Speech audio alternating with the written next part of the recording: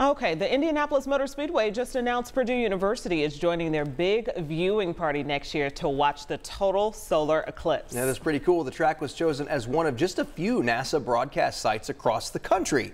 And Purdue University will have experts on hand there to talk about this once-in-a-generation experience. The Total Solar Eclipse is set to take place on April 8th, with large parts of our state in the path of totality, including IMS. So this will be the first time in, get this, 819 years that a total solar eclipse will be visible here in Indianapolis. Now, you need to get a ticket. You need to buy a ticket to be there at that event at IMS, and we'll post the link for you online. You can check it out at WTHR.com. Or you tell them, you know, Dustin and Felicia. Right, yeah, they'll let you right in. You know? See how far that gets you, but just in case, get that ticket. Let's hope we have a clear sky. Oh, man. No pressure, right? No. Because everybody's going to be traveling here. Yes. He's like, I know. Be a great night for it tonight, huh?